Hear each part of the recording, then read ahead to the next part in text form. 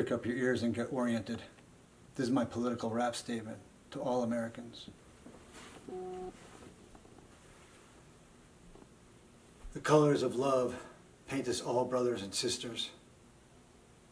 Look into the eyes of our failing class of politicians. The lies are crass and the truth is missing. These aspirant leaders may once have been pious. Now, they singularly adjudicate and execute their lies to us. But enough of the population has realized that sections of our humanity are being hypnotized by fake Fox News signs. We need truth-seeking eyes to see the lies of those who were once lionized, those fallen party liners who urge to be canonized. Screens glaring with double-barreled chyron signs crawling across brightly lit TVs in double time, sharing, ensnaring, bi-directional, multicolorful, anti-cultural. Opinion journalists are great at overwhelming our critical thinking, faking us out with head nods and eye winking, preying on the availability of the insane, the depraved, or the loneliness of the elderly.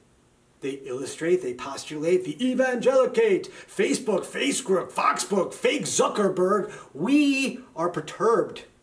You have lorded over our persons who are mentally disturbed through algorithmic, synchronistic, psychometrically targeted Machiavellian marketing businesses. To those who exhibit sadistic types of personality are fodder for the hyper-focused demographic demagoguery. Now enough of lethargy. The people, we must break this spell on our fellow Americans. Rebuild trust while we restore the respect of the Puerto Ricans. We are an immigrant nation who has been killing the natives, importing humans from faraway places, and killing them too, decimating their once smiling faces, enforcing white racism.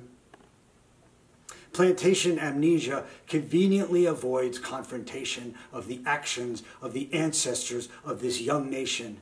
Factions of oppression who ran horsehair whips up and down the black man's necks, their backs, their legs, their arms, their necks. These are the charges. And if you question the marks on the slave, with question marks as to where from they came, and question the hearts of those who bear the marks, you question the parts of us who created this slavery trade. The Republican electorate wears no clothes. Their would-be emperor bears his amoral balls. There's a Trumpster fire this country is in.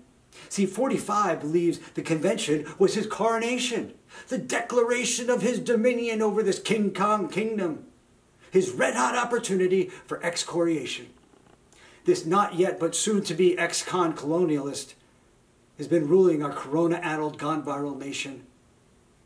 Conspiratorially conspicuous citizen vultures prey of the I won't see of the Nazis.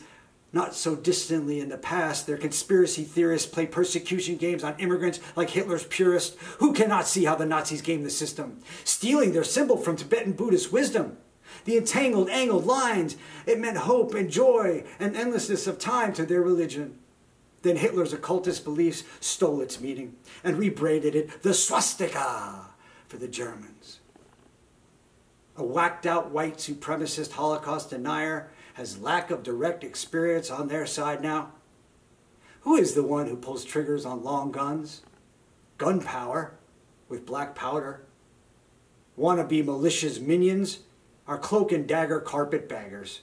Who are you to deny any man, woman, or future child their viewing powers? These concomitant issues run constant in Lady Liberty's worldviews. Lady Liberty's multicolored eyes are wide. Her tears saturate the tissues. Who is on whose side, she cries? Is this how Liberty dies? She sighs. British Nigel Farage assisted in the WikiLeaks barrage. Julian Assange, a journalist's worst reportage. Let him answer to the gods for wholesale Russian oligarchs. We have all let this go on for too long. The American experiment hijacked into wrong, allowing this con enough. The vibration shift. It's rough and tumble, but this is the end of it. The trouble will be humbled. Waveform into matter. Manifest destiny was our forefather. Principled manifestation is the new power. The love in the room is the only color.